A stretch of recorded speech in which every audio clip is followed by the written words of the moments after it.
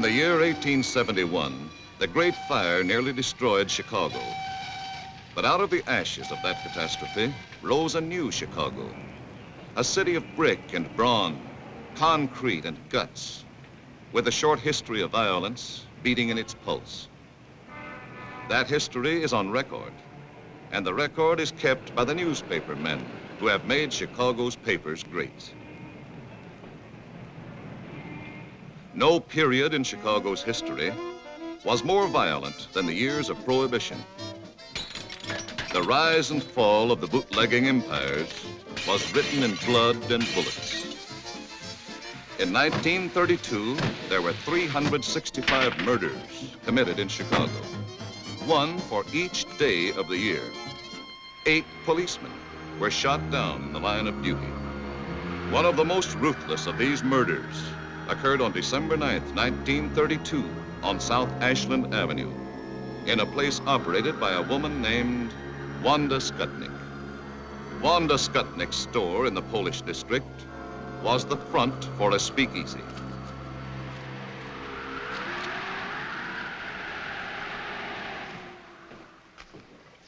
You got change for 20? That's all right. Pay me next time.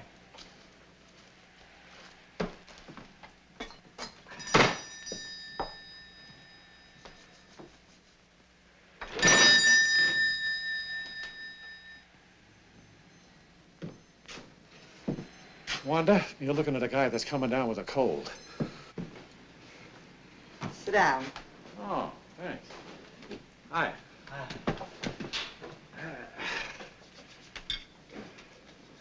For a cold, this is good.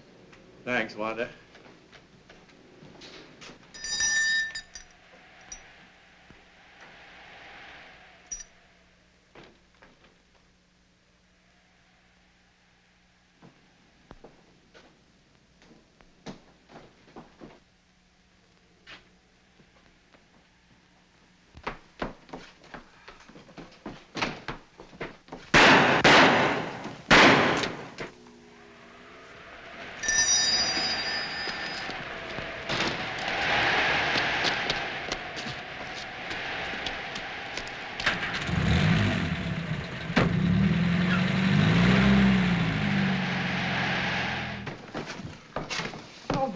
Get the police, Wanda. Get the police, quick.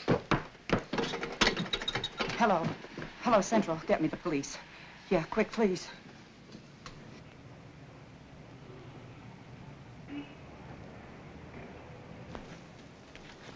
This cornered, frightened bootlegger gave information that pointed suspicion towards a man named Tomek Zaleska. Tomek Zaleska couldn't be found, but 2 weeks later, a tip from another source revealed that Zaleska had spent the night of the murder with his friend, Frank Wiecek. The police closed in on the home of Helen and Frank Wiecek.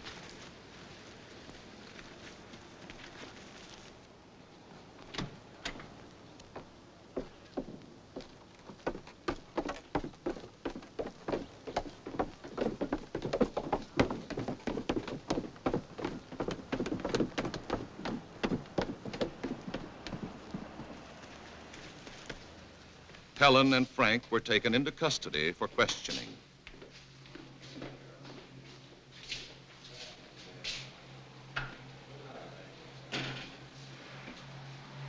Frank Wiecek admitted that Tomek Zaleska had spent the night of the murder at his home, but insisted he knew nothing about the crime. Why did Tomek want to sleep at your house? Well, he was having trouble with his old man, and he was afraid to go home. When did you last report to your probation officer? Last Friday. You're sure it wasn't Thursday? No, I know it was Friday because that was the day my wife told me she was going to have a baby. You went to the probation officer on Thursday, not Friday. There's your report card. You're confused, son. Try to be a little more accurate. Where were you at 3:30 on December 9th? I was with my wife. I remember because I was helping her shell walnuts for a cake she was making. You were wrong about the day you saw the probation officer. Maybe you're wrong about being at home shelling walnuts for your wife on December 9th. I know I made a mistake about the probation officer, but I know I'm right about the other thing. This statement was signed by your wife an hour ago. My husband was home with me on the 9th of December. I remember this because he was helping me pick dates for a cake. You sure it was walnuts?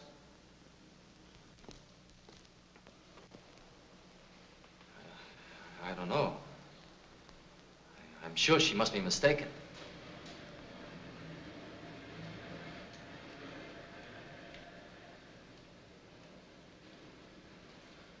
His wife, Helen, was released.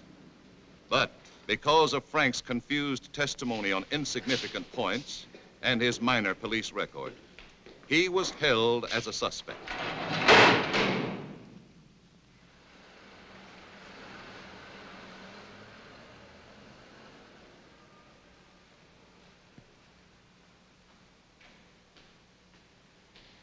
Eventually, after hiding out for 6 weeks, Tomek Zaleska, protesting his innocence, surrendered to the police. You knew we were looking for you. You know we'd picked up your good friends Helen and Frank Wiecek. Then why didn't you give yourself up if you were innocent as you claimed? I was scared.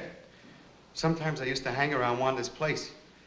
When I heard they were picking up everybody she knew, well, I figured nobody would miss me, so I just beat it. I know now I made a mistake. But I came in on my own hook, didn't I? When you went to Wiecek's house that night, what reason did you give for wanting to sleep there? I didn't give any reason. I used to spend the night there once in a while. You didn't give them any reason? No. I just asked them to let me stay there, and they did. And you're sure you gave them no reason? No. After identification by an eyewitness, Frank Wiecek and Tomek Zaleska were indicted for the murder of Officer Bundy and swiftly brought to trial. I will ask you, Mrs. Skutnik, if you see in this courtroom the 2 men that murdered policeman John Bundy. Yes, sir. Him and him. Had you ever seen either of these men prior to the time of the shooting?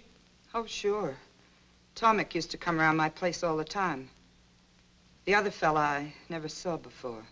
And the first time you saw Frank Wiecek was on the day of the murder? Yes, sir. And the next time you saw him was the day you picked him out of the police lineup? Yes, sir. Thank you, Your Honor. The people rest. Both men received a sentence of 99 years to be served in Stateville Penitentiary. This happened in November 1933.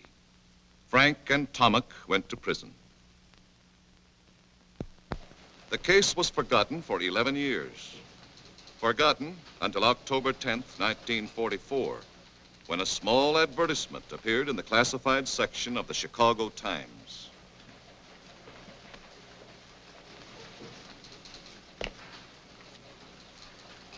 Boy! Yes, sir? Give me the file on John W. Bundy, cop killed in 32. All right. And get McNeil. Yes, sir.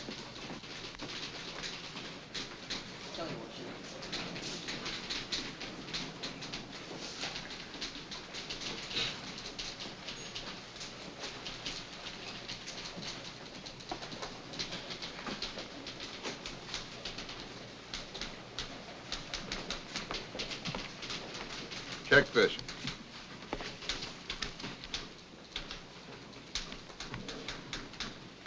What do you make of it? Well, I want to know why it's worth $5,000 to someone to find out who killed a cop 11 years ago. 1932 was open season for cops. Over on the north side, they were shooting them in pairs like a brace of ducks. This is all I could find on that cop killed in 1932. That Bundy guy, Mr. Kelly.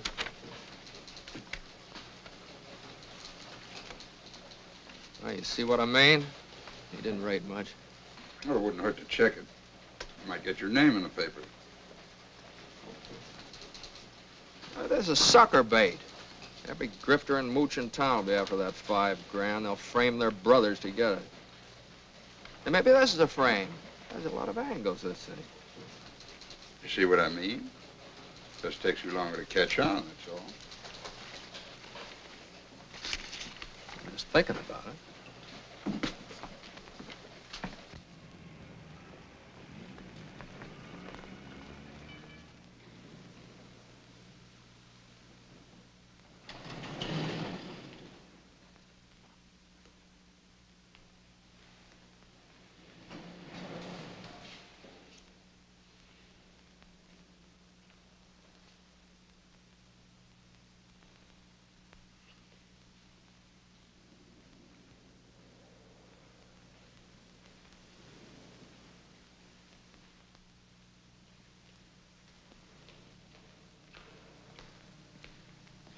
I'm looking for Tilly Weecheck.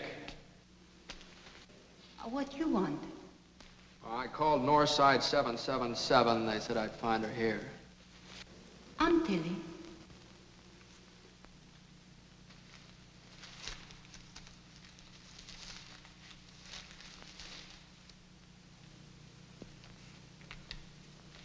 You run this ad? Yes. That's for me. You know something? No.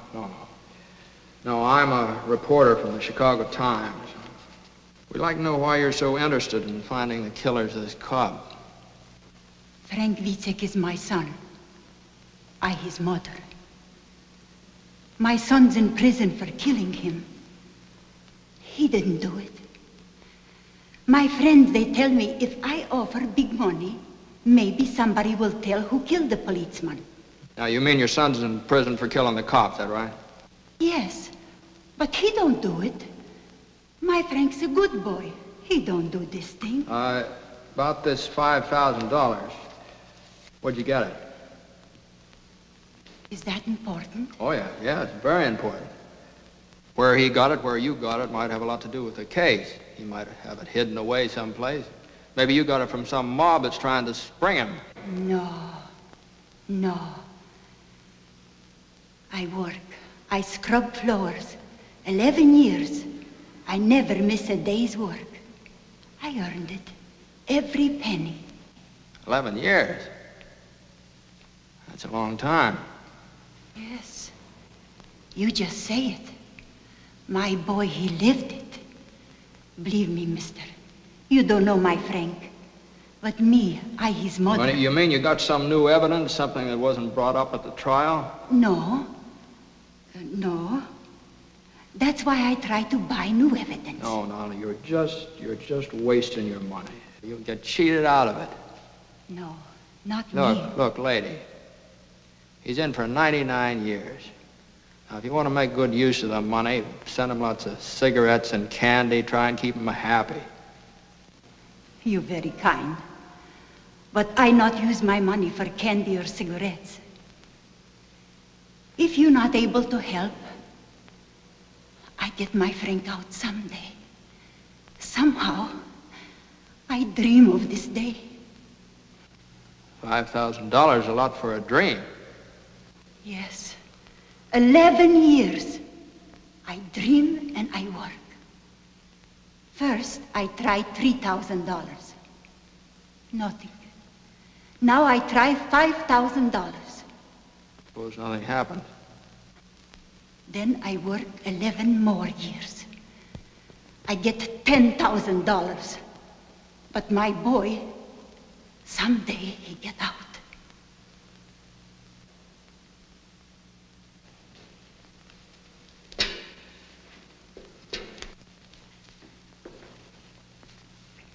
I gotta hand it to you, Mrs. Weecheck. You got a lot of courage. You help me? Oh, I'm afraid I couldn't do that. I'm only a reporter. I just write the story. Now, good luck to you.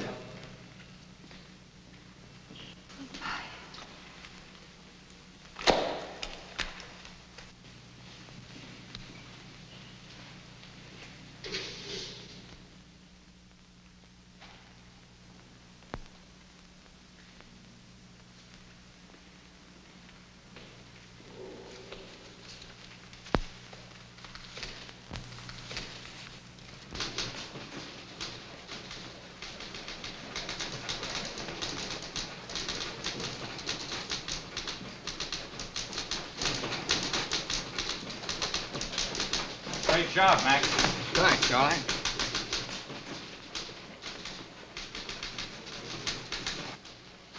Mac.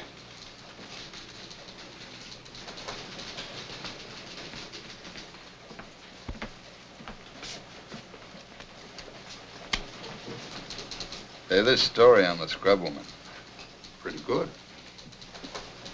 How'd you like to follow it up by going out to Stateville and interviewing her son? Oh, now, wait a minute. I didn't write the story to glorify the son. He's a cop killer. Well, you got any proof he's a cop killer? Well, they didn't give him 99 years for playing hooky. He had a record.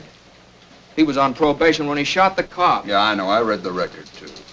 He's public enemy #1. He and a couple of other kids broke into a grocery store. He got $2 and a record. But in this case, an eyewitness identified him as one of the killers.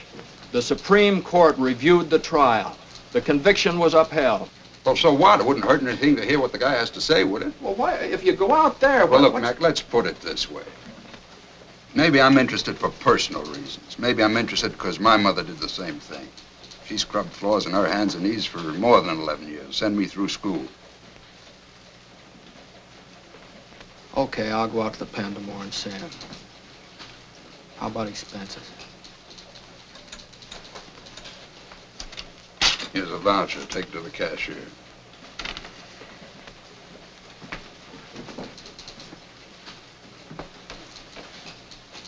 Kelly. I happen to know that your mother had a small annuity. She never scrubbed a floor in her life. You never got past the 5th grade. But I figure if you pull such a corny gag as this, you must want me to go pretty bad, so I'm going. But I want you to know that you didn't get away with it.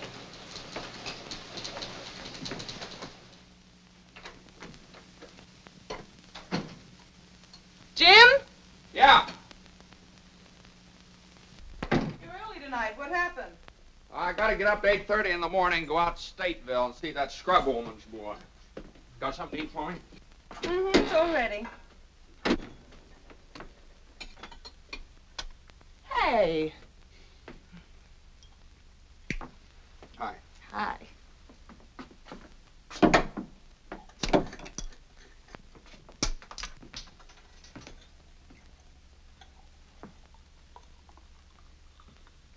Hey, got a new one, huh? Isn't it a beauty? 500 pieces. Yeah, I can't see how a smart girl like you can spend so much time on these things. Oh, I noticed you worked on the last one. You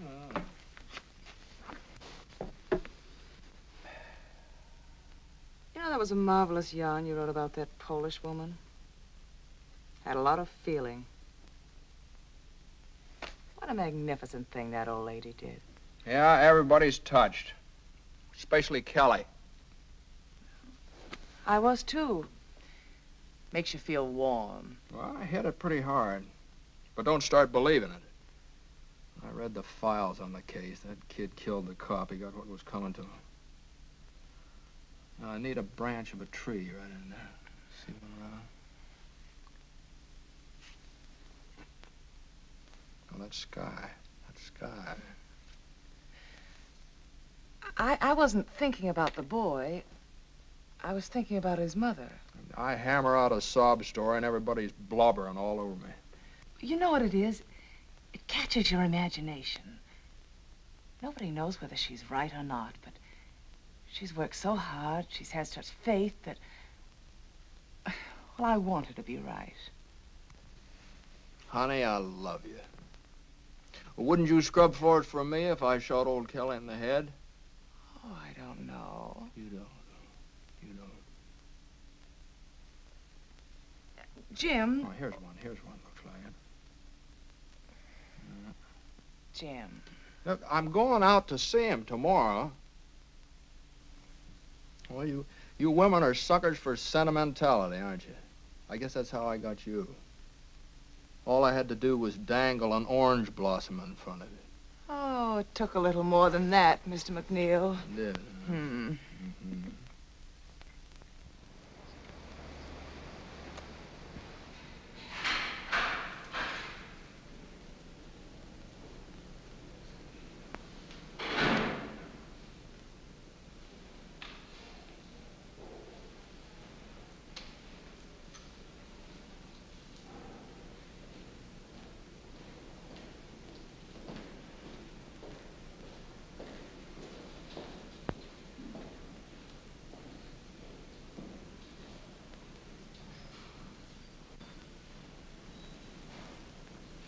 What kind of a guy is he, Warden? I like him. Oh. Frank, this is McNeil of the Chicago Times. He wants to interview you. Now, you don't have to consent to this interview or answer any questions if you don't want to. But I do want to. Sure I want to. Okay. That's fine. He's yours. Sit down, Frank. The Times has taken an interest in your case. I came out to ask you some questions. Yes, sir. I'd like more of your story, your side of it. I need an angle, something to hit the public with, you understand? Yes, sir. Now, you knew about the ad your mother ran in the papers, and the $5,000 reward. Yeah. Did you know she was scrubbing floors to earn that money? Yes, I did. All she lives for is to get me out. I guess that's all I've got to live for, too. Well, that's a very good angle to play up. Your faith in your mother, her faith in you. You know, if you're guilty, you're just letting her slave her life away for nothing. She knows I'm not guilty. Uh-huh. I read the news clips, transcript of the trial. They don't whitewash you, the way I see it. But you only read what convicted me. All the true facts didn't come out. Even Judge Moulton said I was innocent. The judge that gave you 99 years? Well, the jury said we were guilty. He had to. But in his chambers, he said he knew we were innocent. When was that? After he sentenced us. Oh, after? Well, maybe we better duck that. What else? My lawyer was a drunk. He wouldn't even let me take the stand. He was afraid I'd get the chair. Oh, go on. When they question you hour after hour, you're bound to get mixed up on a lot of little things the way I did. That's another good angle. Railroaded, huh? And they took me from one police station to another. Every few hours. Taking me around the horn, they call it. So my lawyer couldn't get me out. And this one, the Skutnik. The first 2 times she saw me, she said I wasn't the man. And all of a sudden, she said I was. Finger woman. All right, we'll play that up, too. I was home with my wife the night the policeman was killed. Does your wife visit you regularly? My wife, yeah. We're divorced. Well, we better duck that angle, too. You duck so many things. You don't believe me, do you? Listen, I talked to your mother. She's a very fine old woman. She believes you. I need proof. I got no proof. Yeah, I know. All right, now, what we'll do with this thing is this. We'll play up this mother angle and the finger woman, and maybe a little police and political corruption, too. I didn't say that. Well, what difference does that make? It's a good angle. Probably true, anyway. You see, you don't want a wishy-washy story. This thing's got to have sock, mass appeal. It's the only way we'll be able to help you. Get sympathy, public support. Now, you leave it to me. Okay, Ward. Thanks, man. That's all, Frank.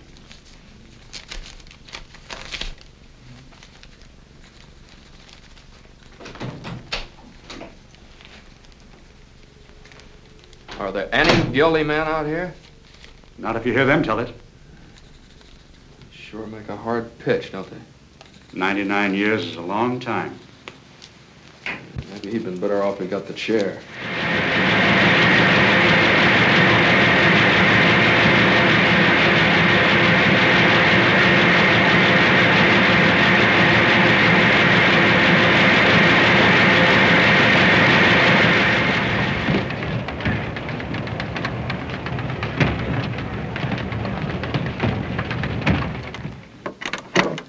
Mr. McNeil is busy, but I'll tell him you like the story. You're welcome. Yes, the Times is going to continue with the WeCheck case. You're welcome.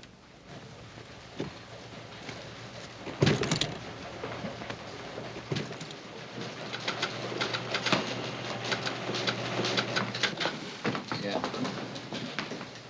Yes. Well, thank you very much for calling.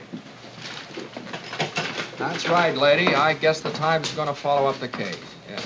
Goodbye. Say, what are you going to use for a follow-up? What follow-up? Well, the thing is snowballing. I want more of it. Well, you want to give me a raise, or do I just get the $5,000 from WeCheck's mother? Look, Mac, my job's to print the news that's fit to print. Did it ever occur to you that we might be selling this dead cop short? Maybe he had a mother that scrubbed floors, too.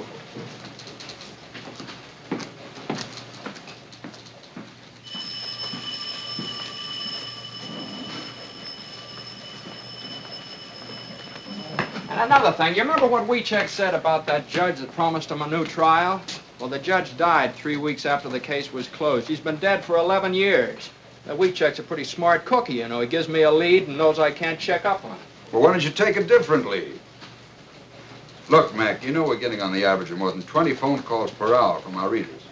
And every time that phone rings, you see those great big juicy headlines. I know, Chicago Times clears innocent man. Well, why not? Well, why not? It's impossible, Kelly. You can't do a thing like that. Listen, Mac, if you don't like the story, if you think he's guilty, end it. Write a finish piece and kill it. I'll take that deal. I'll interview his wife. She believed in him so much she divorced him. That ought to kill it for good.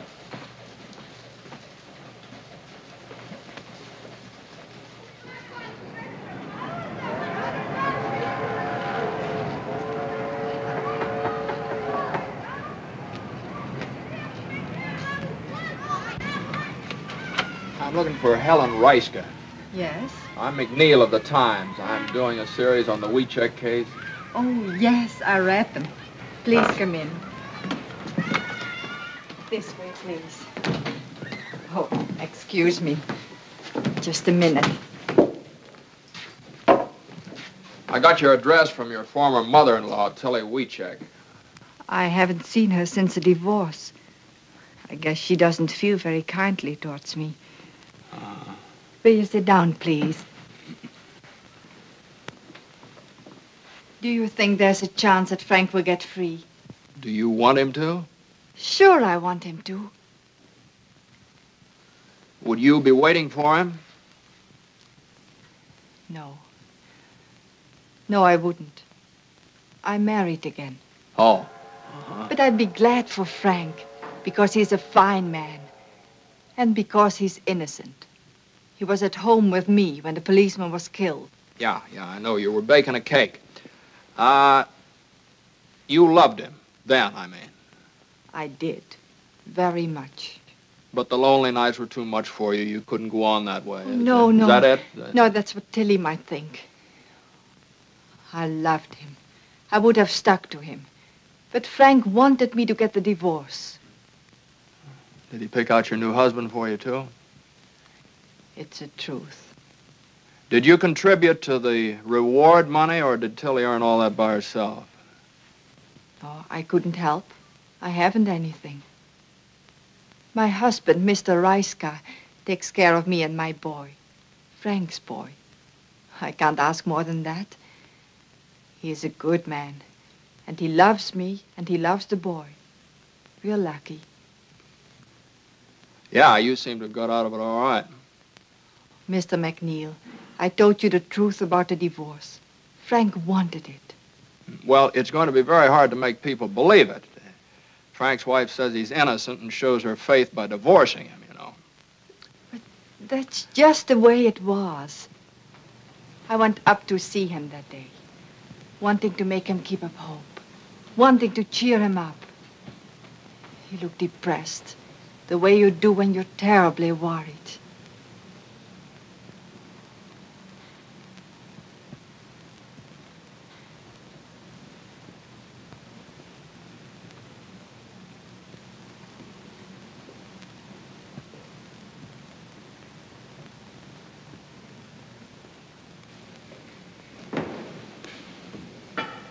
How have you been? Fine. How have you been? Fine. How's Ma? Fine. And the boy? How's the boy? Oh, he is fine. Always fine. Everything's fine. We have nothing to say anymore. Oh, Frank, darling, please. I know. So many things you don't say. You don't want to talk about the outside because I'm in here. You don't want to remind me. But I remind myself. I think of lots of things. Ellen, tell me, how's the boy doing in school? He's doing very well, Frank.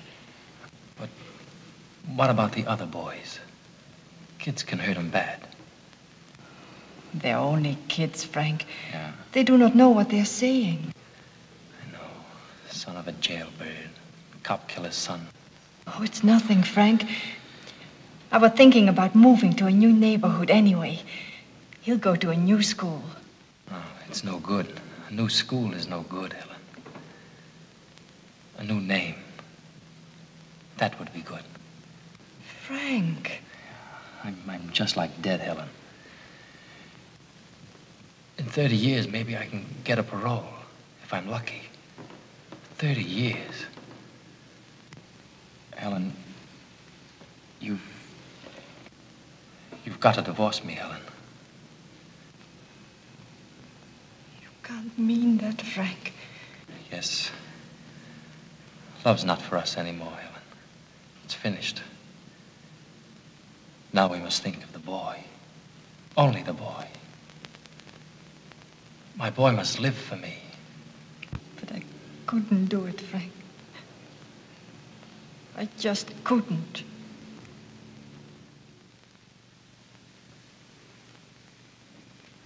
And for over a year, I wouldn't do it, Mr. McNeil. But Frank kept begging me and begging me. Then I met Mr. Reiska. He loved me, and he was fond of little Frank. He understood everything about us. Well, what about the boy? Does he know? Yes, he knows. But now everyone calls his father Uncle Frank. We've made a point of that. Look, Mom, Brandon! No! You lost the other one. This is Mr. McNeil of the newspaper. And that's my husband, Mr. Reiska. Reiska? And that's my boy, Frank. How are you? Say, I'd like to get a couple of shots of you and the boy, if it's all right. That's all right. Come on, son. Come over Sit- here, sit right Frank. there. There you are. Come on. Hey.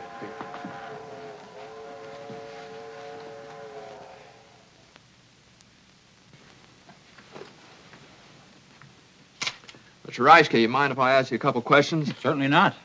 Were you in Chicago in December 1932? Yes, why? Did you know Helen then? What do you mean, asking such a question? Any objections to answering? No, no objections. He's got to ask everything, dear. I know that. I didn't meet Helen until after she was divorced. This can be proved by our friends. I see. You understand I have to ask a lot of questions. Sorry. What's he asking all the questions for anyway? What's the big idea? Well, it's about your Uncle Frank. He's not my uncle. He's my father. Well, thank you, folks. Goodbye.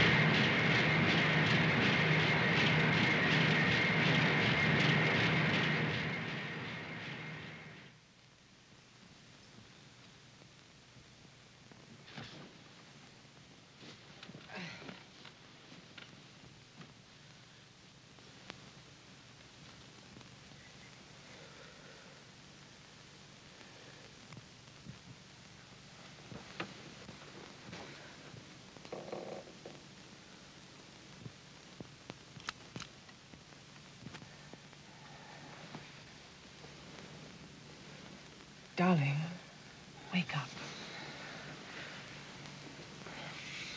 What's the matter? Huh? Hungry? Want a nice sandwich? No. You've been gnashing your teeth and making an awful noise. I've never known you to be like this, Jim.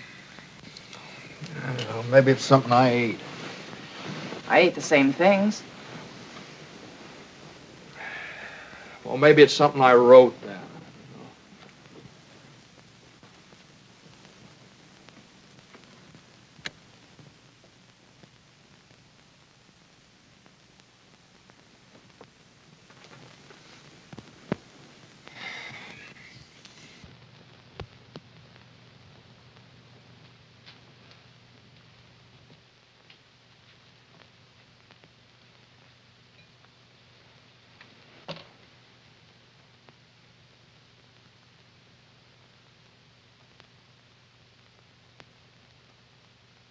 You look nice. Will you marry me? I did. Oh, yeah, that's right. Thanks. You're welcome. Just remember I'm here. Well, come on over here. Maybe we can work this out together. What's the matter? Won't the pieces fit together? Some of them, but they make the wrong picture. Pieces never make the wrong picture. Maybe you're looking at them from the wrong angle. Sometimes it's mighty hard to figure. Why don't you let go? You want him to be innocent. You want him to be free. Admit it. Oh, maybe you're right. Maybe I do want him to be free. But that doesn't make me believe he's innocent. If you want to believe, that's enough. Believe it. Will you marry me? Oh, that's right, you did. Will you fix me that sandwich then? Hey.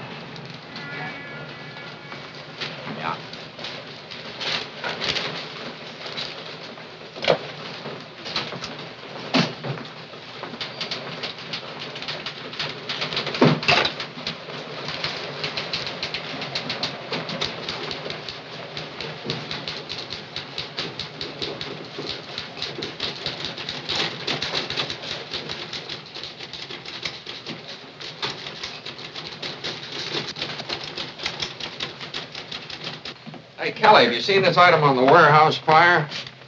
Might be a firebug, arson ring. You think there's anything to it? There might be. I'll follow it up. Is that an assignment? Sure. Oh, Mac, I know there's nothing more to the WeCheck case. It's all washed up. But before you tackle this warehouse yarn, the warden called me this morning. WeCheck wants to see you again. Well, for what? I don't know. Maybe he wants to confess. Well, I was just up there. Don't I get time off for good behavior? WeCheck's been up there for 11 years, Mac. That Cobb's been buried longer than that.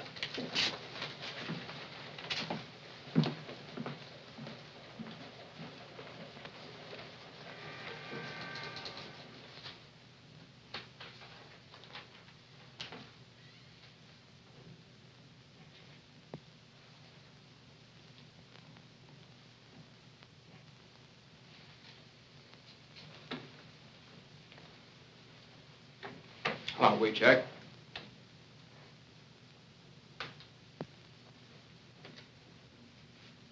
Mr. McNeil, I sent for you to tell you that I don't want you to write anymore about me or my family. I've read what you've written. I've seen the pictures of my mother, my wife, and my boy.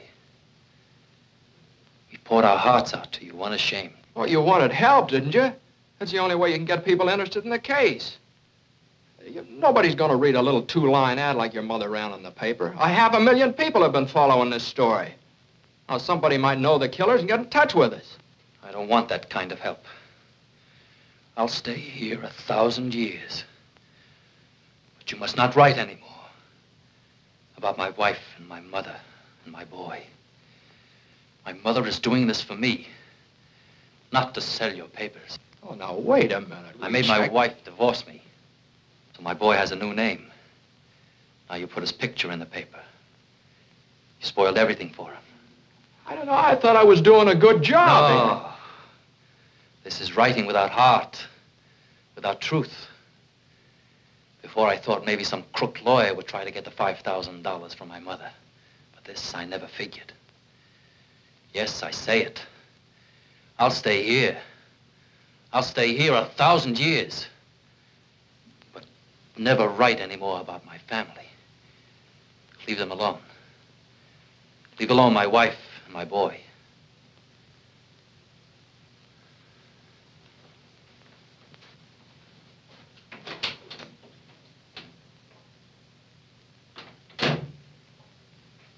What do you make of that?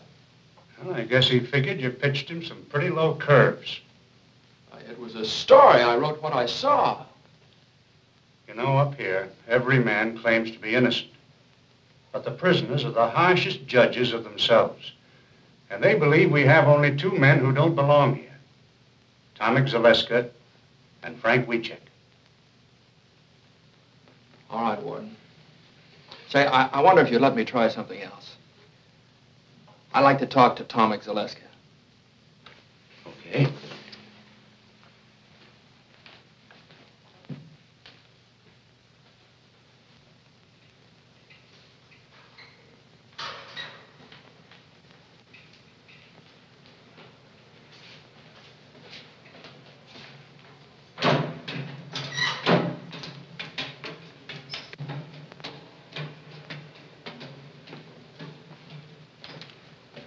I'd like to talk to Zaleska. Yes, sir.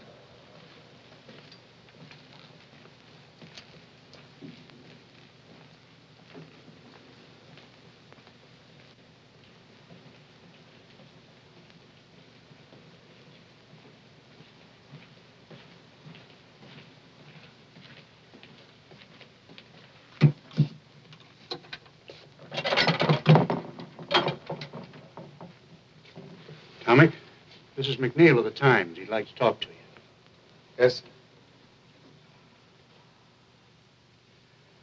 Warden, would it be stretching the rules too much if I talked to him alone?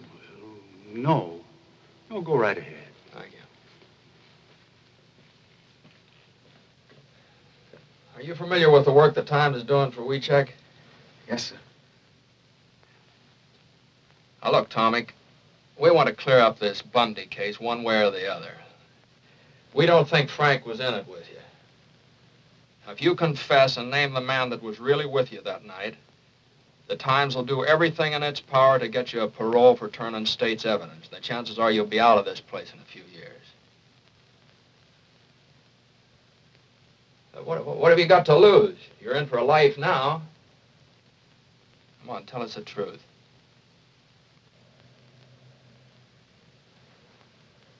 Sure. I could say I did it. Then maybe have a chance of getting out like you say. But if I confessed, who would I name as my partner? Joe Dokes? I couldn't make it stick for 1 minute. That's the trouble with being innocent. You don't know what really happened.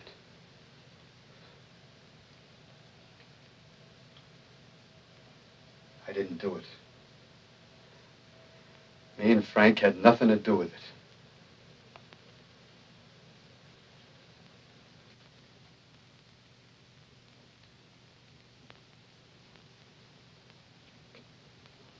Okay, Tomek.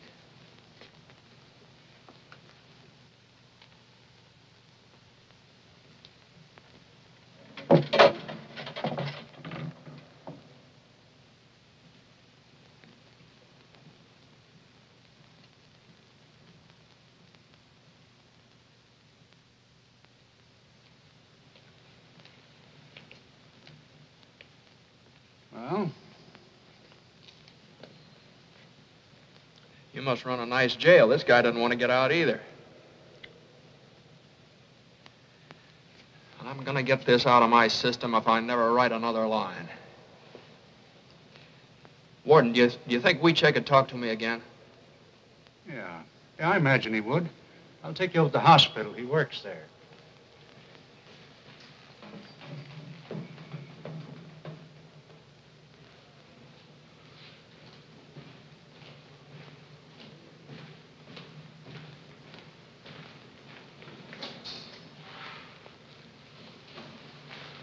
Frank, Mr. McNeil would like to talk to you again, if it's all right with you.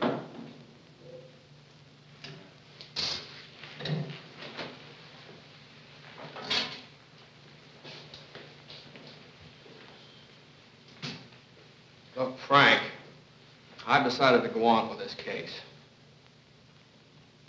I'll slant the story your way. I also want you to know that I'm still not convinced you're innocent, but I'm willing to dig, get the facts.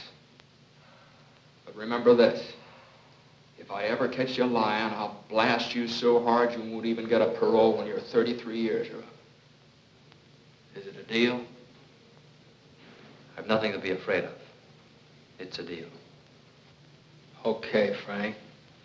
Now, I want you to give me some information. This judge you told me about, you know, the one that died. Were there any witnesses when he told you he'd try and get you a new trial? Yeah, there was a bailiff. Uh-huh. What was his name? I don't know. Well, I'll find out. What was the name of your lawyer? His name was Underwood. Underwood. Where does he practice? He's disbarred now. That's great. A disbarred lawyer and a dead judge. All right, what else? There's Wanda Skutnik. It was she alone who put me where I am. She identified me, but the other two witnesses, Gruska and the mailman, said no. Then there was the police captain. He was the one who got Skutnik to say I was the man. He stood right alongside of her when she picked me out. She was afraid of him. What was his name? I never found out. He wasn't at the trial. Well, where can I find the Skutnik dame? I don't know. That's nice material. It's all I got, but it's the truth. Would you be willing to take a lie detector test? Mr. McNeil, for 11 years, I've been waiting for a chance to get at that box. You know what you're up against? If it turns out bad, you're cooked. If it turns out good, it's only Leonard Keeler's professional opinion. Doesn't count legally. I'll take the test. Okay, I'll fix it up for you.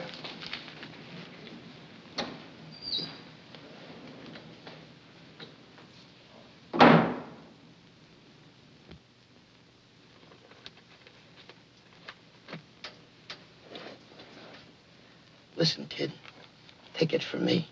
Keep away from Keeler and that lie detector. I'm not afraid of it. That's what I said. Why, I had the cops, the state's attorney, even my own lawyer believing in me. I was a cinch. Then they talked me into going up against that box. Well, what happened? What do you mean, what happened? I'm doing life, ain't I?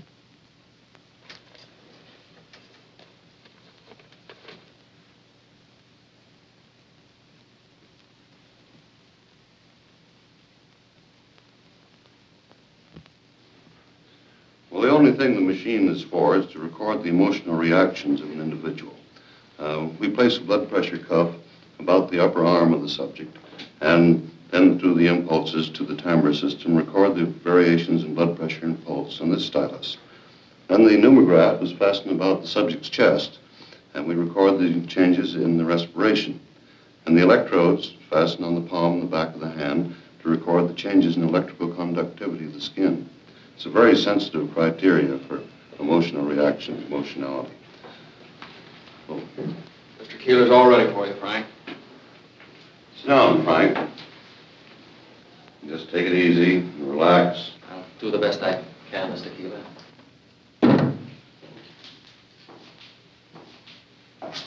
Come, Mac.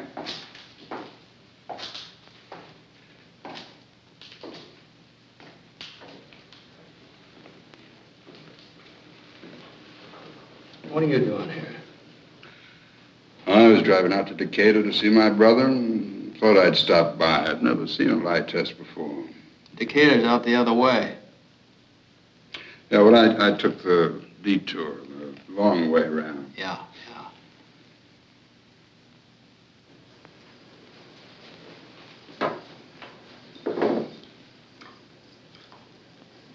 These are a pair of electrodes. I clip them to the palm on the back of your hand and pick up the electrical changes in the nervous system. I'm going to try an experimental test now. I want you to take one of these cards, look at it, remember the card that you chose, and then place it back in the group. I'm going to ask you one card at a time, and I want you to say no to each card that I ask, including the chosen card. You understand? Yes, sir. Now just face forward, don't watch the machine, and sit as quietly as you can.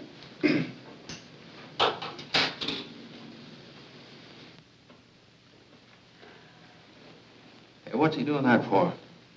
Oh, he's forcing him to lie so it'll show on the graph. Gives good basis for judging Weechek's reactions. Did you choose the 7 of clubs? No. Did you take the 3 of spades? No.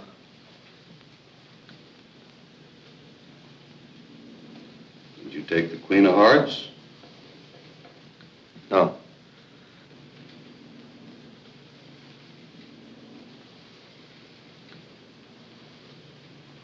Did you take the Ace of Hearts? No.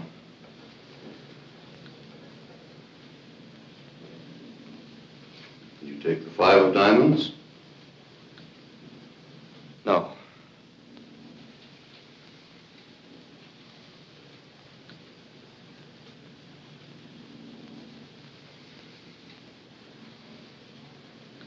Did you take the 6 of Clubs? No.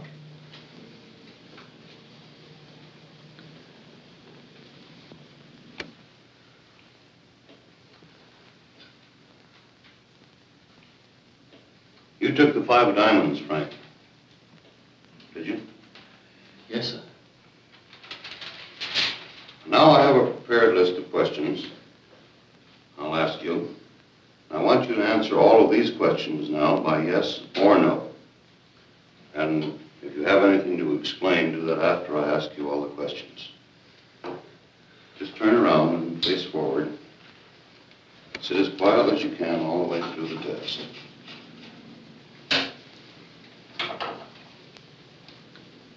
Don't forget, just yes or no all the way through. Is your name Frank Weechek? Yes.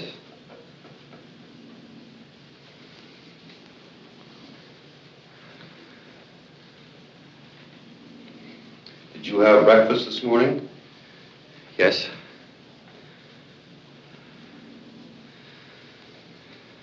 Do you know Tomek Alaska? Yes.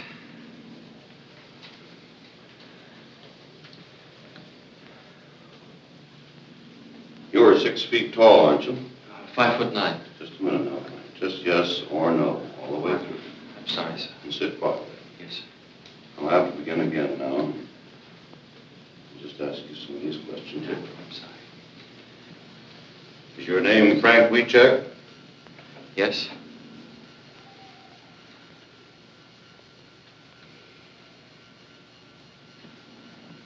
Were you in Wanda Skutnik's store on December 9th? No.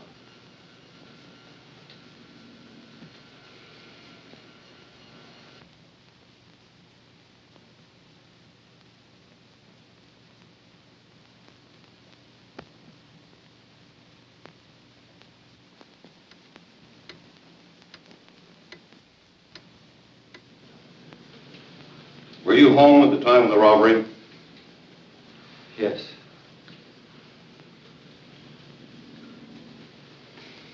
That's all I'm going to ask you. Just sit quietly now for a few moments, and I'll take it up. Yes, sir.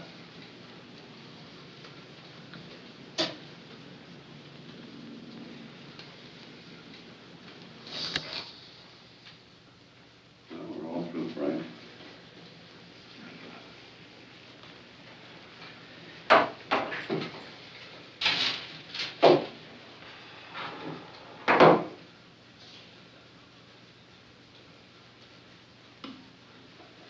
Bye, and I'll probably see you later. See you later, Frank.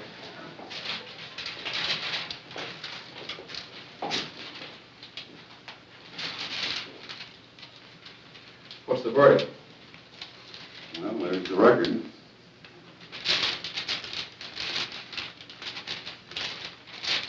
Well, what's that jump there? Well, he reacted in all three curves, very specifically. He lied to that question. Is that where you asked him if he killed Bundy? No. Are you married? Well, but he didn't lie. He isn't married. He's divorced. Yes, but he's a Catholic, and he still thinks he's married, and he feels within himself that he's married. And so he reacted in deception. Well, do you think he lied about anything else? Well, we run so many records today, 4 or 5 of them. I'd like to take a little time to go over them and compare one record with another and the reactions. And, well, I'll call you later on this afternoon and let you know.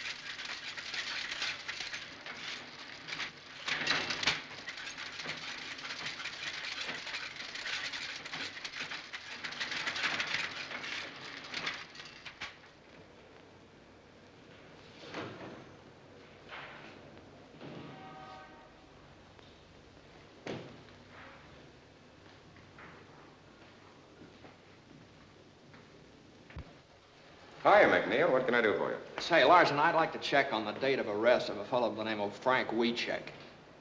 You mean the cop killer? Oh, I'm just trying to do a job. I'm afraid I can't help you, McNeil. Our arrest books for 1932 are in the warehouse. They're not available. What do you want me to do, go to the commissioner? You know where you can go as far as I'm concerned.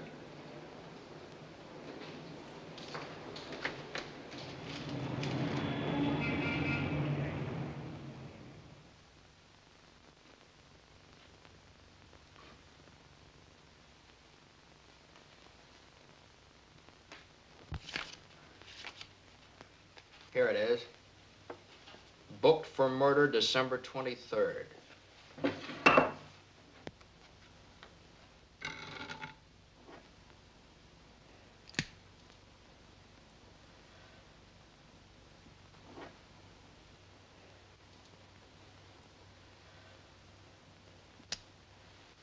That make you happy?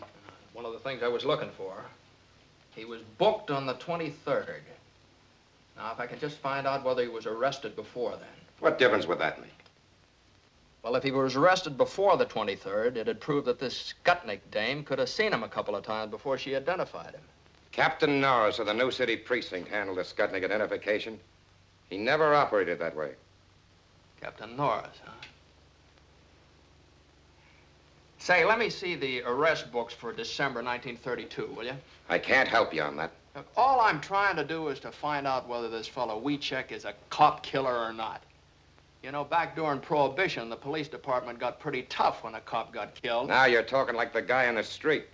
Always thinks we're running around with rubber hoses beating up innocent people. Look, you seem to think the cops framed Wiechek. You're the one that's doing the framing. You're framing the best police department in the country. Bundy was a good cop and a good man. Why don't you write about his wife and son? And about the other 357 cops killed in the last 20 years? Oh, back in 1932, they did a lot of Maybe they did, but they weren't always wrong. How do you know? Were you in the division at the time? No.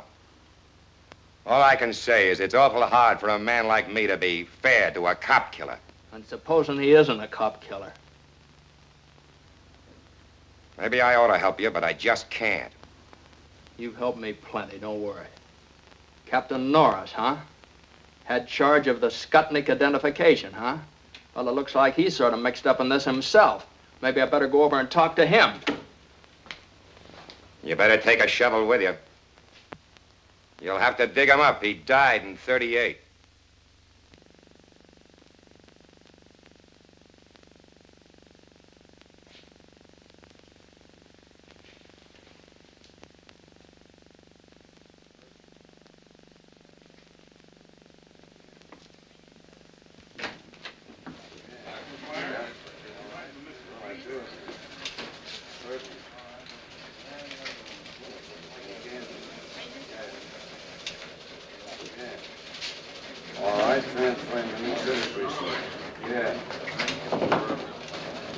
Hi, Mac. Off your beat, ain't you? Yeah, sort of. I need some help. Lay off of me, Mac. The word's gone out to keep away from you. I've done you a lot of favors, Matt. Now, is there any place I can find some records of people that come in here and look at the police show-ups? Material witnesses. Somebody might have been subpoenaed to come in here and identify WeCheck. If we kept that kind of stuff, the books would fill Soldiers Field. Well, now, would there be any photographs? Anything We like don't that? take no pictures in station houses. Press boys might get a shot of the witnesses on the steps, but never inside. Now, look, Mac. If I'm seen talking to you, I'm going to be back walking my old beat. Now, why not be a good guy? And don't be here when I get back. Okay, may I use your phone? Yeah, use that line. Don't touch those.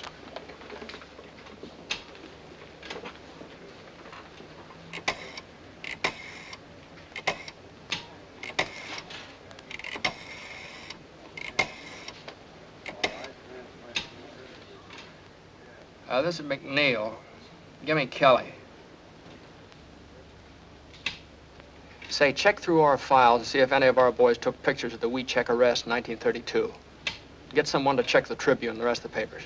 Now listen, Kelly, a photographer takes maybe 10 shots, prints one of them. I want to see the other 9. Now listen, the Herald Examiner, they were still in business then, weren't they? Now this is just their kind of picture. I'll check on that myself.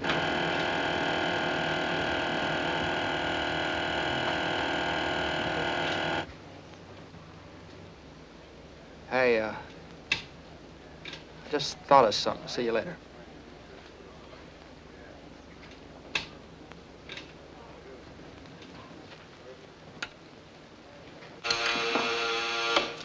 Your city precinct. This is McNeil over at headquarters. You got the book on the WeCheck arrest in 1932? Yeah, but we've been told to pull it out of the files. I'll drop over and see it. Okay, we're right over. Right.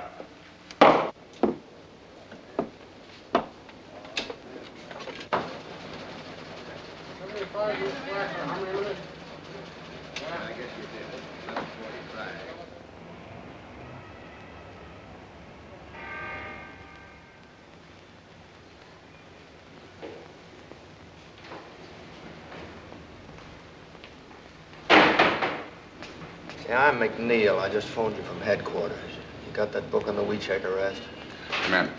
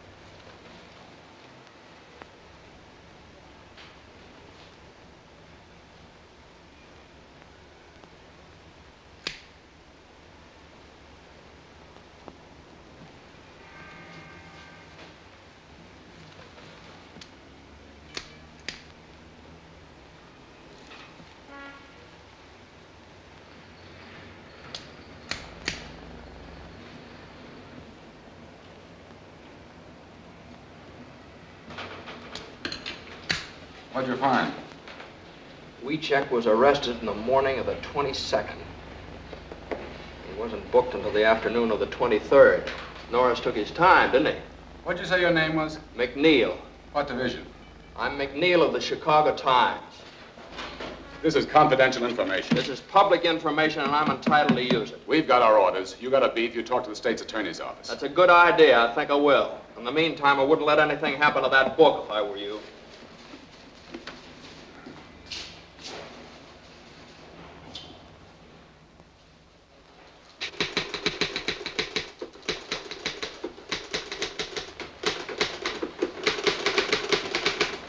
Mac! Hey, Mac!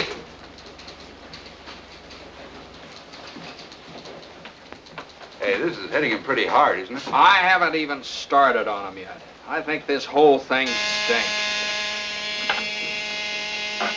Kelly speaking. Yeah. Yes, sir. Right away. That's the boss. He wants us both. Let's go. Let's go.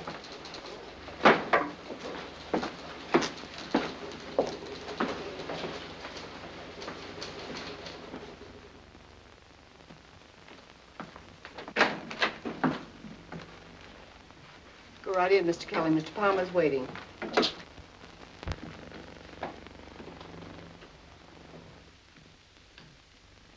Mr. Kelly, Mr. McNeil, I believe you know the commissioner. However.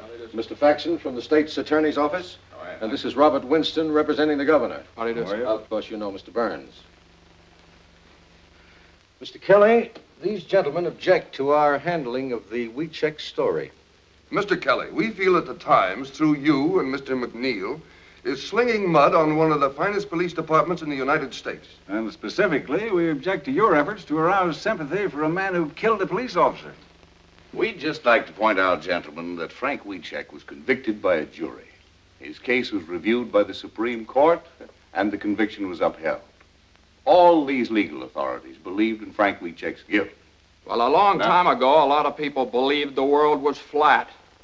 At this late date, do you wish to impugn the integrity of the jury and the court? If they were wrong, yes. Back in 1932, a steady stream of convictions made good publicity. Remember? Frank Wiechek was found guilty, and he belongs where he is. Were you in the state's attorney's office in 1932? Why, yes, I was, but I didn't have anything to do with the Wiechek case. I have no axe to grind, Mr. McNeil. But I believe you're unnecessarily discrediting this regime. Furthermore, your stories may be holding out false hope of a pardon to both Frank Wiechek and his mother. I'm not so sure it's false. We are. Look, up until now, what we've printed was based on interview and investigation. We've invented nothing, and we don't intend to. Well, a great deal of emotion and color can be lent to simple facts. The governor feels this entire matter is undermining law and order. But Wiechek is innocent. It'd be criminal for us to stop now. Well, you must remember, Mr. McNeil, that another political party was in power at that time. We're not to blame, but the public tires us with your brush. You can't destroy the confidence we built up in this regime just to sell newspapers. It may have started like that, but it isn't that way anymore. Now, look, gentlemen, believe me, this man is not guilty. I don't know if he's guilty or not, but we don't want this police force persecuted anymore. Well, what's the difference? Oh, now, just a minute, gentlemen. The governor wants this thing cleared up. We're not asking you to forget the man if he's innocent, but we don't want this dragged on and on just to promote circulation. Now, we have a proposition to offer you to settle this thing once and for all. I can suggest to the governor that he set up a hearing of the pardon board. If Wiechek is exonerated, he'll get a pardon. But if you can't clear him, you're to drop this matter once and for all. Is that a deal? What do you say, Mac?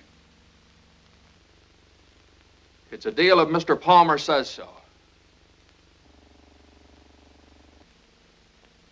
Okay.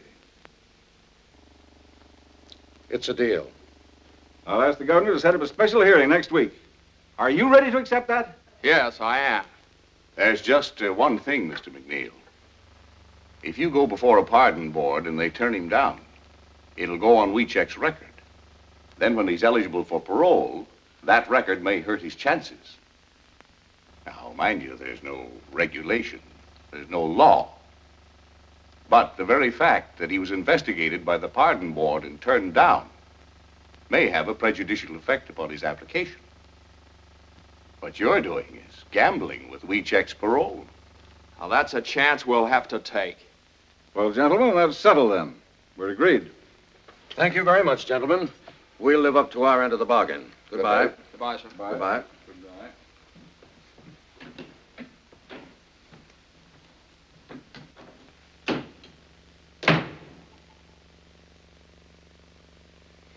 Well, you two seem to be satisfied, but Mr. Burns doesn't seem to be. I'm not.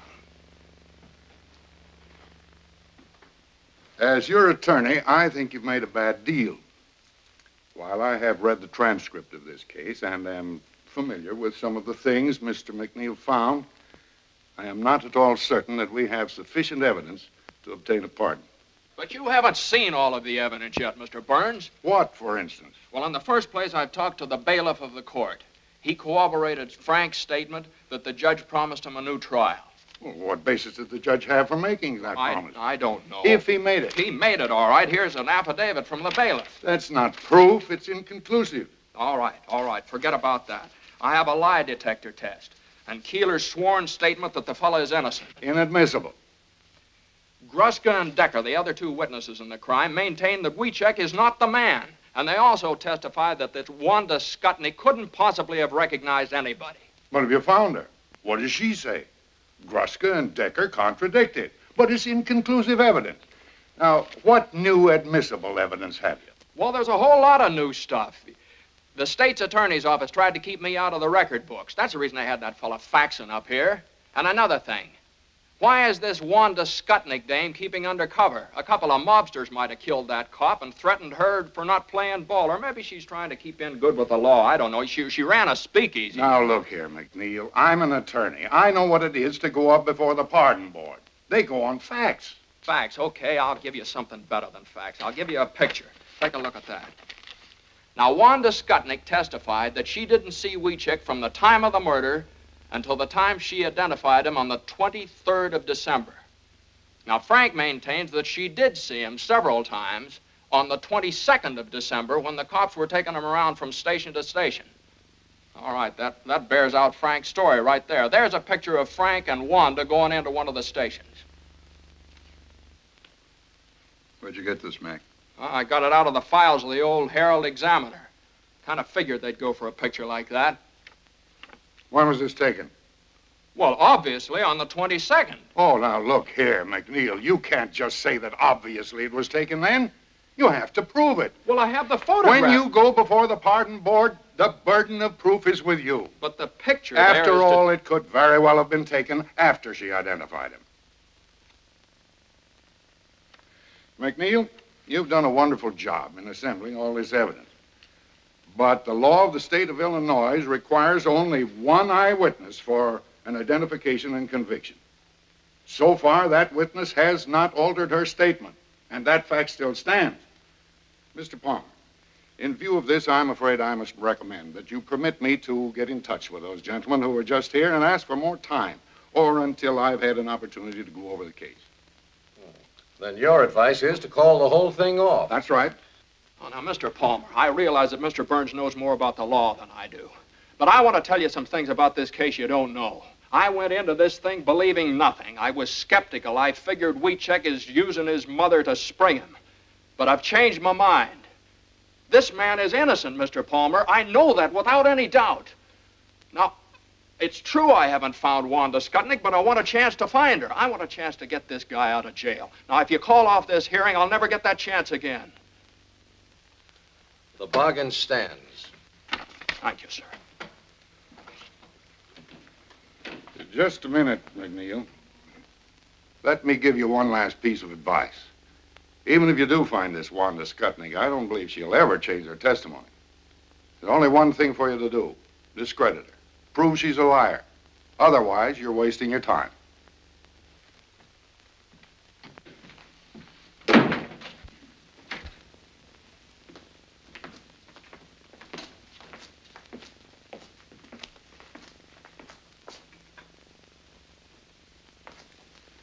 Yeah, that's great.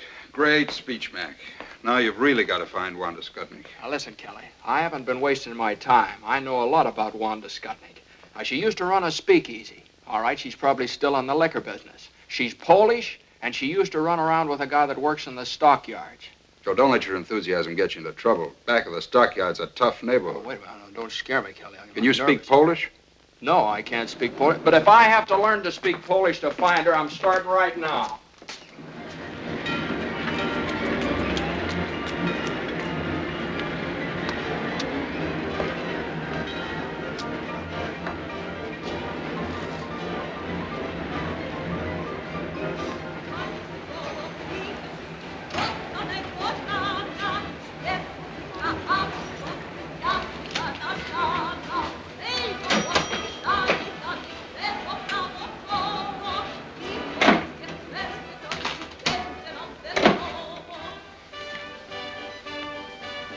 do you have?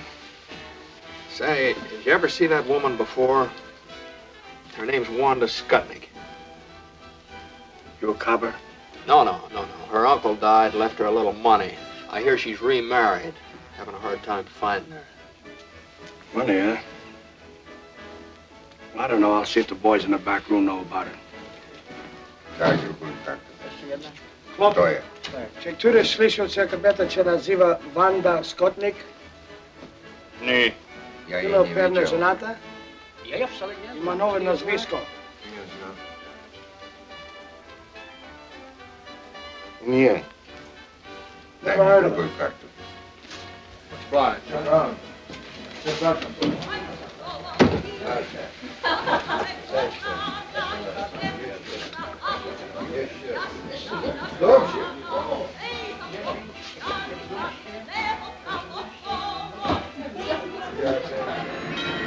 McNeil divided the district back of the yards into blocks and sections, and for days and nights systematically combed every beer parlor and saloon. Ja panu powiedziałem, że więcej już nie będę pracować. Tak ciężko robił. Oj, panu opowiadam. That's all for me. Sure. Na zdrowie panu. Na zdrowie.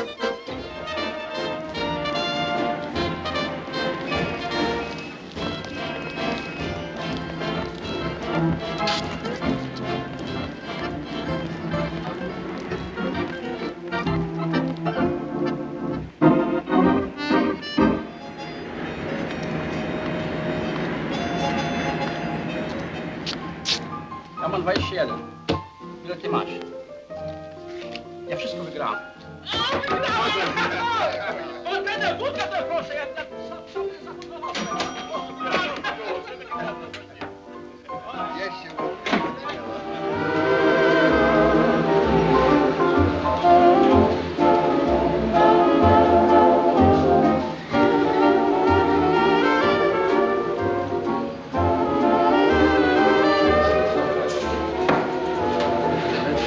Give me a bourbon.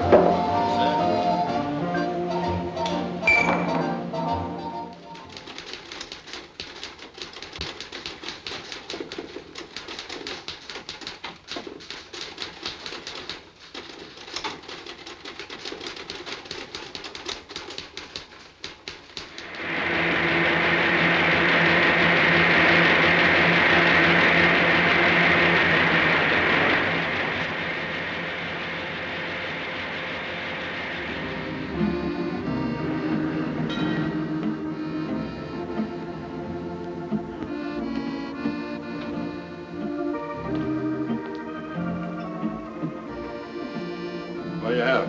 Just some rye.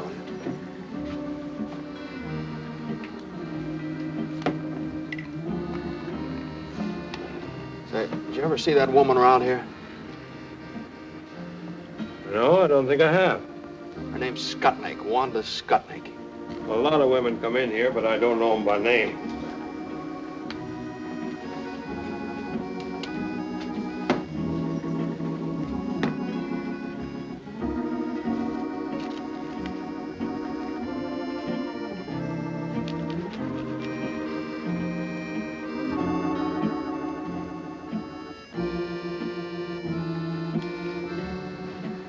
Your name McNeil? Yeah, why? I've been wondering when you'd hit this neighborhood. I've been reading your stories in the paper. About Wanda Skutnik? Yeah. You know her? Used to. Used to be good friends. You know where I could find her now? I might. Where? What's in it for me? What do you want? I owe him $1.75. Okay. Where is she? I ought to have one to talk on. Yeah. Hey, a couple of drinks here, huh? What happens to Wanda if you find her? Oh, not a thing. I'm just going to ask her some questions. There ain't no warrant out after her, No, nothing no. like that. No, nothing like that. Leave the bottle here, too, will you?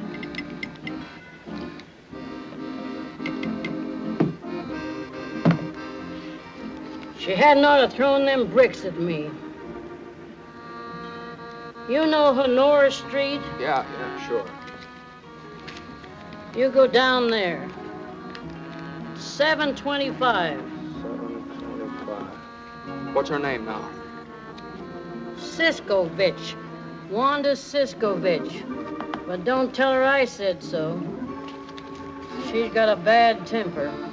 I don't want her throwing no more bricks at me. Won't tell her a word. There you are. Thanks.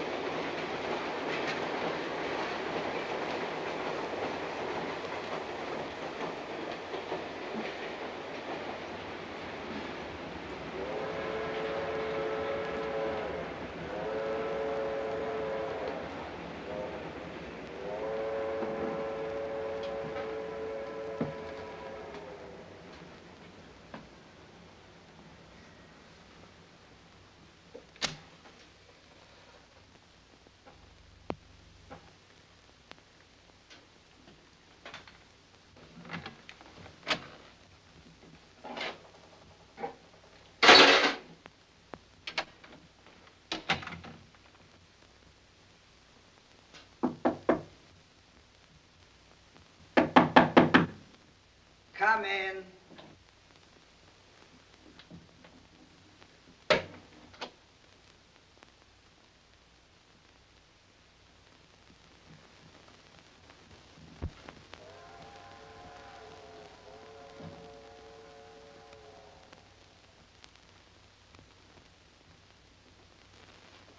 Who are you? I'm from the Times. Get out of here! So you're Wanda Skutnik. Yeah. I've been wondering when you'd show up. Now look, lady, I'm not going to give you any trouble. I'd just like to ask you a few questions. You want to cry in my beer? All I want to know is this. Is there any possibility that you might have been mistaken when you identified Wiecek? No. Well, if you're so positive, we can prove it. Will you take a lie test? A lie test? You think I'm crazy? Look, will you give me a sworn statement? I did my swearing in court. How many times did you see Frank before you identified him? Never. You didn't see him before the police show up? No, only when he killed the cop. Look, I said all I got to say. That's all there is, see? What do you mean that's all there is? There's a lot more than that. This kid's been up in the pen for 11 years. Now, look, I've got to go before the pardon board day after tomorrow. Now, Frank's got a good chance to get off if you help him. I got no reason to help Wiecek, and I got no reason to help you neither. You're the one that wrote them lies about me. I've been thinking of suing you for libel. That's the reason I wrote them. I called you a liar and a bootlegger and a finger woman. I insulted you every way I could think of, and I'm going to keep on doing it, see? Go ahead and sue us for libel. I'd just like to get you up on a witness stand under oath. Yeah, and you still wouldn't get nothing out of me.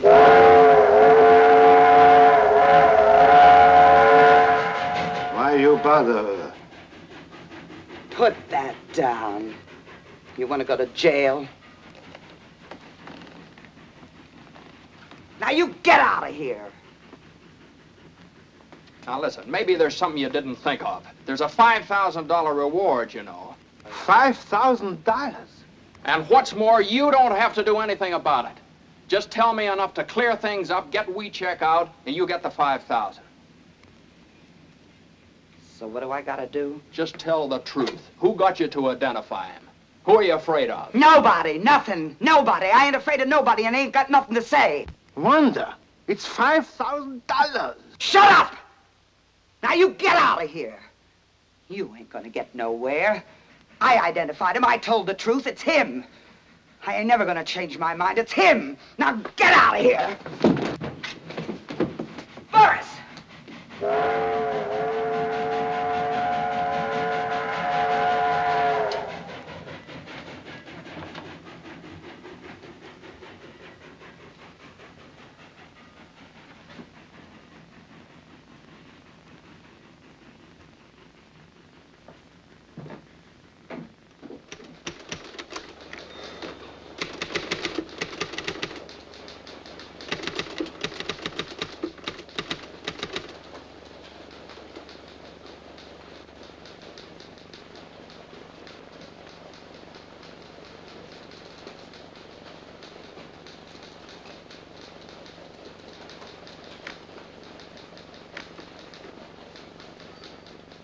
Well, Mr. Burns has given us a clear picture of the situation. If Wanda Skutnik can defy the pardon board, if the board has no authority to subpoena her, the power to make her talk, then we're helpless. What do we do now? The thing for us to do now is for me to appear before the pardon board at Springfield this afternoon, present our apologies, and ask that the case be withdrawn. Will that appear on Frank's record? Will it spoil his chances when he becomes eligible for a parole? No, his name simply will not come before the board. All right. That's it, then. I'm sorry, Mr. Palmer. I want to apologize to you, too, Mr. Burns. I thought if I found this woman, I could make her talk, but I missed her. I'm sorry. Okay, Mac. Kelly, write a finished story on this Wanda Skutnik and end the whole thing. Get the paper off the hook.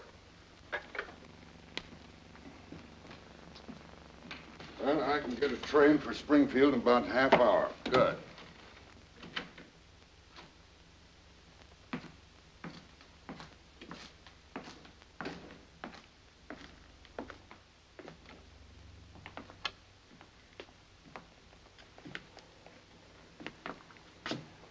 Big day for the wheat checks. Write a finished story. Get the paper off the hook. How do you end it? Well, first you better go out and see Weechek's mother. I couldn't do that. I just couldn't do that, Kelly. What do you want her to do, read it in the paper?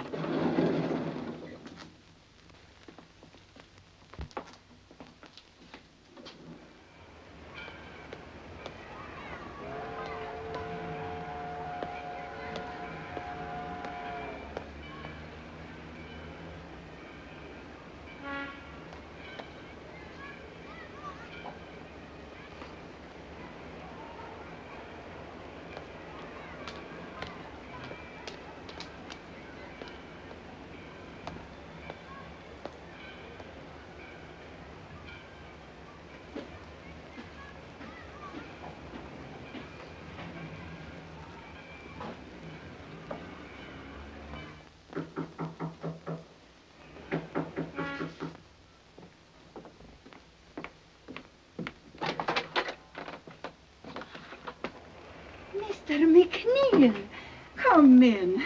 Thank you. I got to excuse myself. I was not expecting company. You mustn't regard me as company, Kelly. I was baking a pie for Frank. Please sit down. I'll get you some coffee.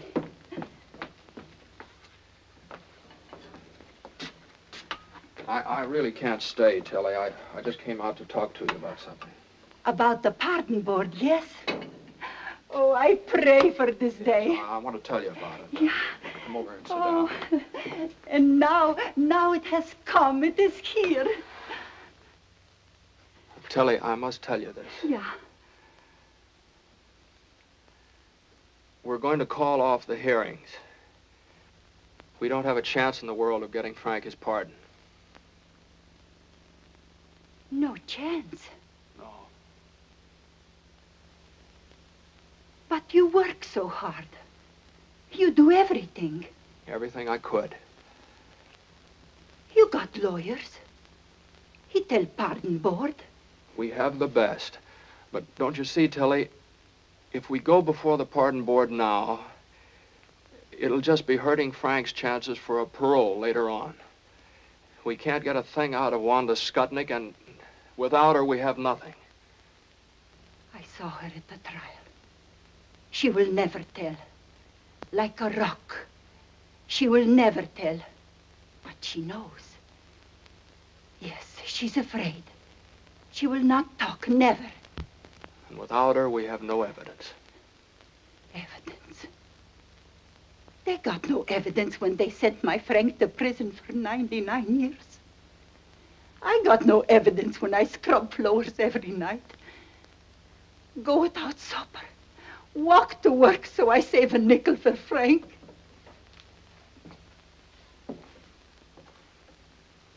Evidence. What is this evidence?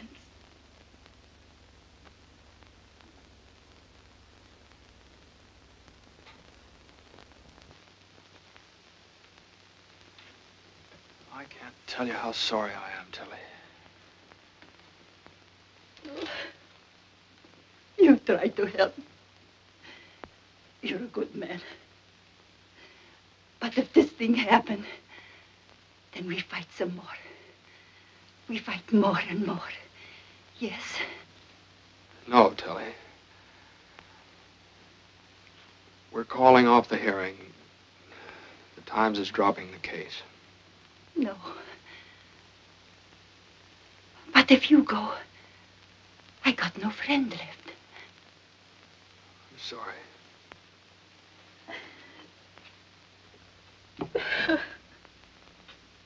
No friends left. No friends no more.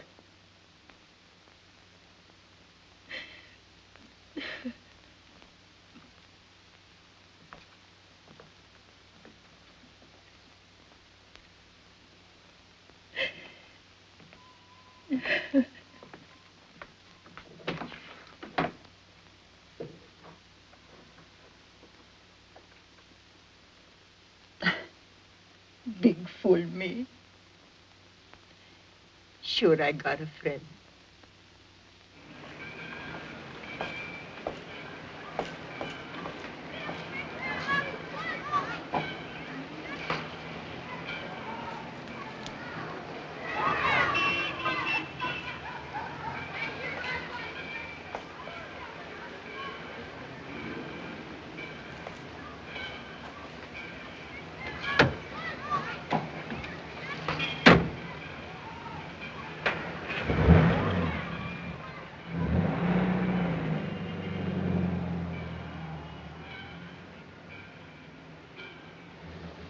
Where to? Now the Chicago Times. Well, the fellow's writing those stories, ain't you? Seen the paper?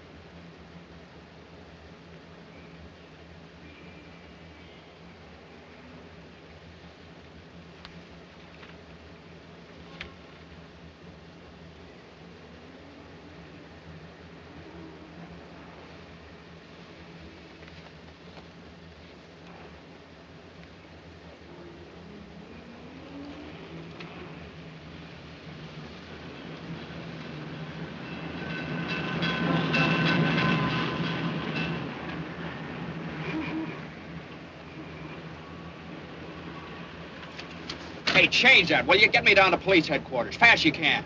Right away. McNeil of the Chicago Times. First door on your left, Mr. McNeil.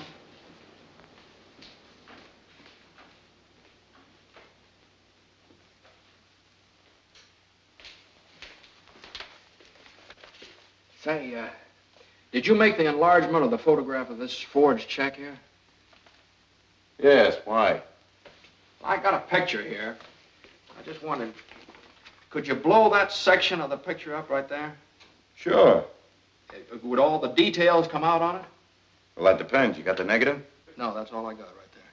Well, then I'd have to make a dupe. How long would that take? Oh, a couple of hours. What do you think? Could you get started on it right away? Yes. But you're McNeil at the Times, aren't you? Been working on that wheat check case. That's right, I'm McNeil. At first, I thought this guy was guilty. But now I don't know. You take a look at it. Hey, could I use your phone? Sure, right over there.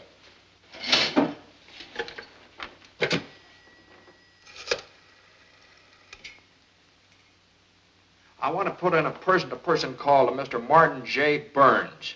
He's up at the state capitol in Springfield, Illinois. That's right. Yeah.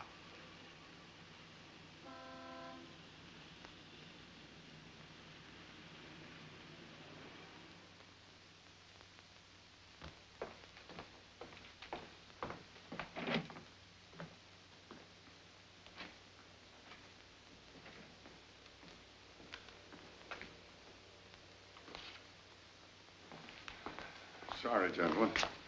The pardon board is in special session. The case of Frank Wiecek. Gentlemen, I feel somewhat at a loss because I came here to ask that the petition of Frank Wiecek be withdrawn. However, about an hour ago, I received a telephone call from James McNeil of the Chicago Times, who informs me that he has uncovered the evidence we've been seeking. It is conclusive evidence that supports the petition of Frank Wiecek. You may present the evidence, Mr. Burns. Unfortunately, gentlemen, my telephone conversation with Mr. McNeil was necessarily brief. He's flying down to Springfield. He should be here at any moment. What evidence does he have? I'm afraid I don't know. Mr. Chair. Mr. Faxon. I object. The state's attorney's office has the right to demand orthodox conduct of this hearing. If you have conclusive evidence, present it. Otherwise, we ask that the petition be denied here and now. Mr. Faxon, we certainly intend to follow orthodox procedure in this Board of Pardons.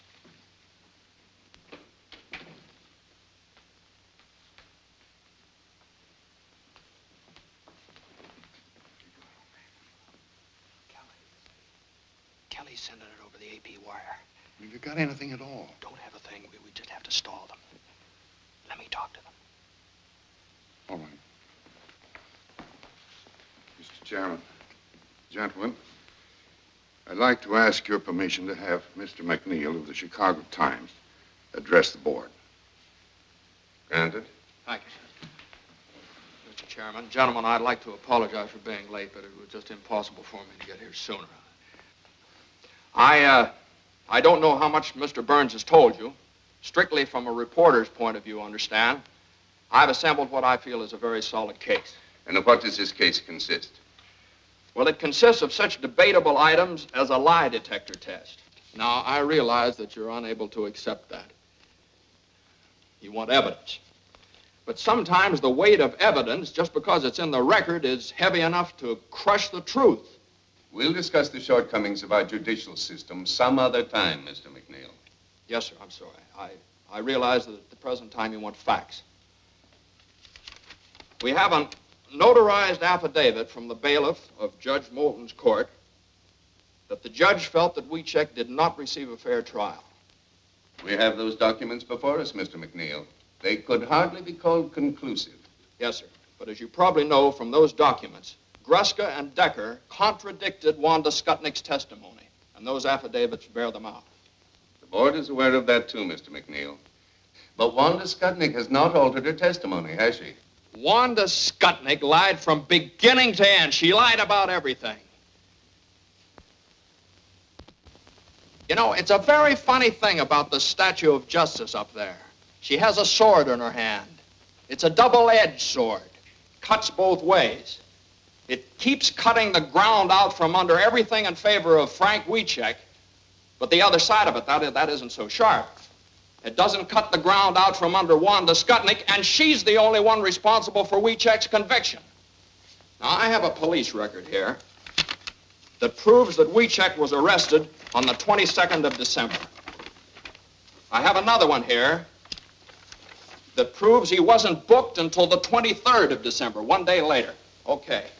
Wanda Skutnik testified that she didn't see him from the time of the murder until the time she identified him in the police lineup. Here's a photograph of Frank Wiechek and Wanda Skutnik together going into a police station. Now take a look at that, gentlemen. That's new, and that's the basis of my conclusive evidence. The two photostats of the police records merely indicate that some time elapsed between Wiechek's arrest and the time he was booked. As a reporter, you know very well that this is a common occurrence at police stations. Yes, sir, but what about that photograph? It must be perfectly obvious to you, Mr. McNeil, that we have no way of knowing when this picture was taken. Was it on the 22nd or the 23rd? Or was it during or after the trial? Yes, sir, I know. Now, gentlemen, that's what delayed me. Now, if I do prove that that photograph was taken on the 22nd of December, 1 day before Wanda Skutnik identified Frank Wiechek in the police lineup, how about that? What then? In that event, Mr. McNeil, we might be obliged to render a favorable decision. But can you prove it? Yes, sir, I think I can. I just need a little time. Time? Do you mean to say, Mr. McNeil, that you still have no corroborating evidence? No, I'm not sure. The police laboratory down in Chicago is enlarging this section of the photograph. Now, if the enlarging process... Yes, I know, but how long will this take? As soon as the enlargement is developed, they're going to send it over the wire photo system from the Chicago Times to the Illinois State Journal, which is just a few blocks down here. Now, all I ask, gentlemen, is that you go down there and see that thing with me. I object. The methods of publicity previously used in behalf of the plaintiff indicate that this may rightly be regarded as an attempt to make journalistic capital of this hearing. Now, I am authorized by the state's attorney's office to state categorically that in the opinion of our office, the facts set forth in Wiechek's behalf do not indicate that he was a victim of a miscarriage of justice. We're here to protect the interests of the people of this state, not to sell newspapers. Mr. Chairman. Gentlemen, the governor ordered this hearing for the purpose of arriving at the truth. If you fail to consider every item of evidence, no matter how improperly presented, you have defeated the very purpose of this hearing. What is your decision, Mr. Chairman? Gentlemen, we'll go. Are you clear to Springfield? Yes, sir, the wire's open. Well, hold it open. Have the picture in a minute. Which one's McNeil? Yeah, right here. There are a couple of prints that came in a while ago from Kelly of the Chicago Times. This one's blown up 100 times. This one 140. He said you'd understand. Okay, thanks very much. Excuse me.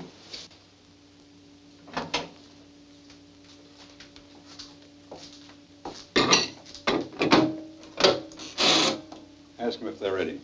Springfield, are you ready for this picture? We're ready. Okay, here's the final lineup. Okay. All ready, Mr. McNeil.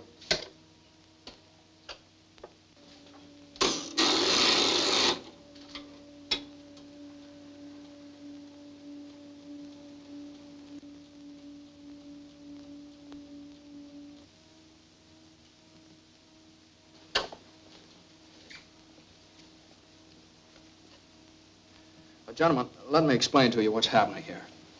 As you remember, this is the picture I showed you before, and this is the area we're working on right here, the newsboy. All right, now this print is that area enlarged 100 times. And this print is that same area enlarged 140 times. Now, the picture coming in now is this area right in here, blown up as big as possible. Well, what do you expect to find in the enlargement? The date on the newspaper held in the newsboy's hand. Is that possible? Frankly, I don't know, sir. It depends on a whole lot of things. condition of the dupe negative, the density of the print. I've been doing a little praying, too.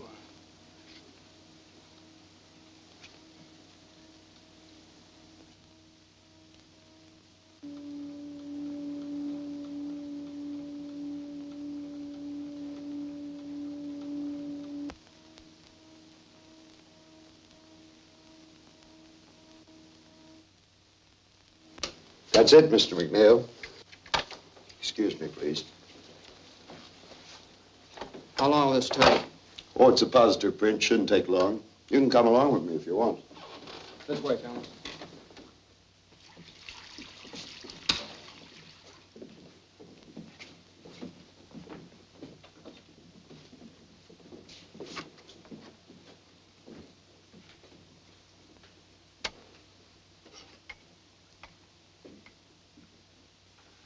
Remember, this is the area I showed you.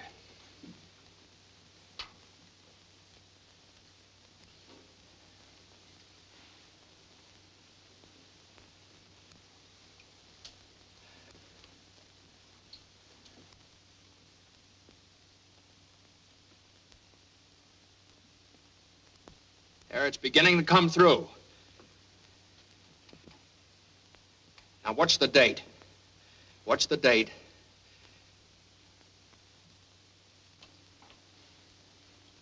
December.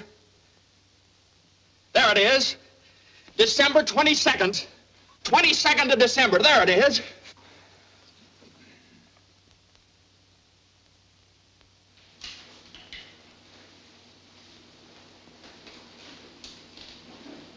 Goodbye, boy.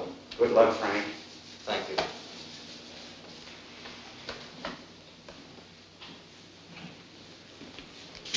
New suit and $10. Almost $1 a year. Oh, now look, Frank. It's a big thing when a sovereign state admits an error. Remember this. There aren't many governments in the world that would do it.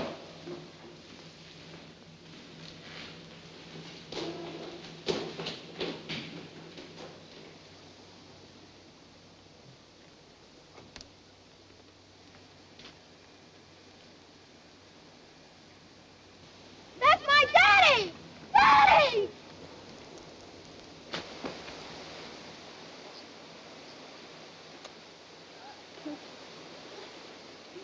Franuś! Franuś!